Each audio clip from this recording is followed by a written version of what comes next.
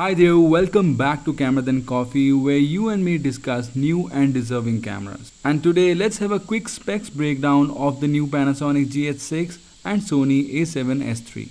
It's a new channel, so if you find this video helpful, do consider subscribing. It helps me when you do that. Good, let's begin. So the new hybrid camera Panasonic Lumix gh6 was finally unveiled on 22nd Feb, 19 months after the release of much liked Sony A7s3. And it is priced at approximately $2,200, $1,300 less than the Sony A7s3. Big difference here. So is it really worth spending those extra bucks on A7s3? Well, let's look at all the important specs and find out. Let's start with image quality specs of the camera. The new gh6 features 25.2 megapixel live MOS sensor versus the 12.1 megapixel full frame sensor on Sony A7s3. Better the sensor, better is the resolution and dynamic range, which makes the camera deliver highly detailed images. But honestly speaking, both these cameras should be your video first cameras.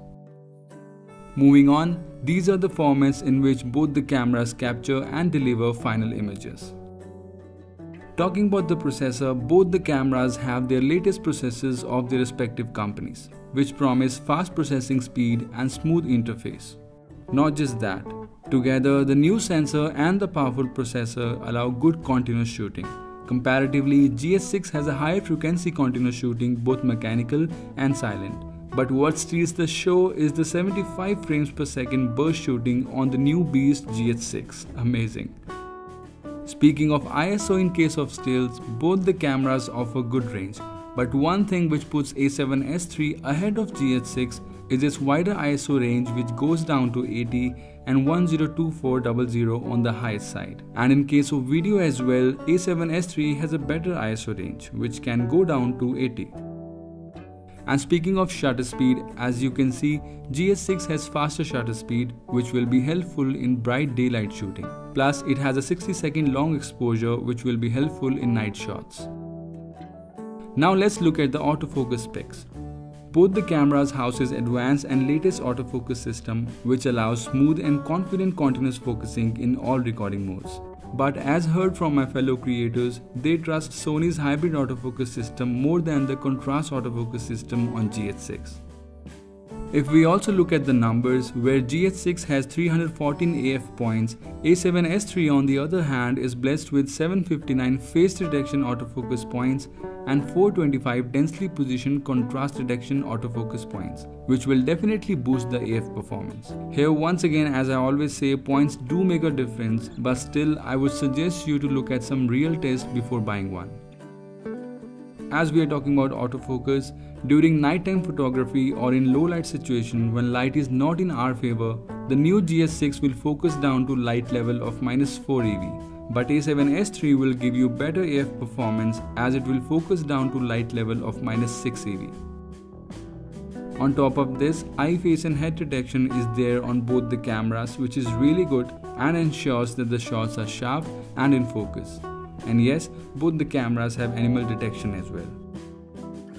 Also, not to forget, you do get a focus limiter feature on the new gh6, which allows you to see the minimum and maximum focus distance limit, which is really helpful. Now let's talk about the body. Looking at the dimensions of both the cameras, gh6 seems to be both bigger and heavier than the Sony A7s3, which is, I think, because of the larger grip and built-in cooling fan. Good for creators, both the cameras have articulating touchscreen, which is really helpful when taking a high angle or low angle shot, and obviously when you are vlogging. But the one on gh6 can also be tilted like the one on Fuji X-T3, which prevents HDMI and USB cable to collide with the screen. And speaking of electronic viewfinder, the A7s3 has a better one as it has 9.43 million dots. And unfortunately, both the cameras don't have an external flash. One really good thing about both the cameras is that it allows high-speed CF Express card to rest inside the camera and deliver faster writing speed and better buffer capabilities. Wow. And now comes the battery. Both the cameras have almost similar 2200 mAh internally chargeable batteries. However, on papers it looks like the gh6 offers better battery capacity with power save mode in case of stills. And as far as video is concerned, A7s3 has a bigger promise. But in real life it varies a lot and totally depends on the way we use it.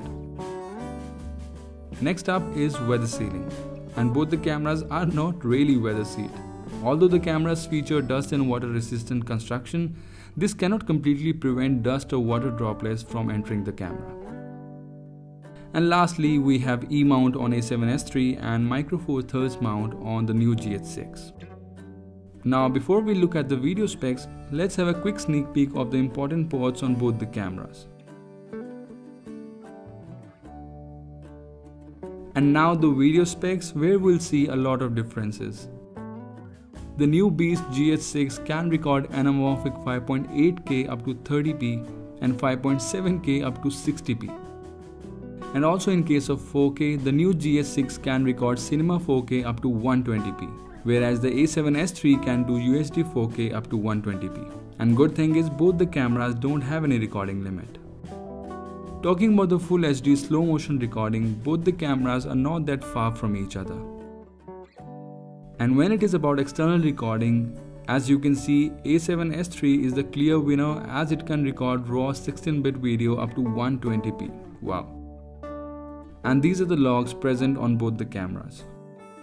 And not to forget, thanks to the great processing power of gh6, it allows us to internally record ProRes 422HQ and ProRes 422 codec videos in 5.7K up to 30p. And in near future, it will also be available for other resolutions through a firmware update. And yes, both the cameras allow live streaming, and last but not the least, the image stabilizer.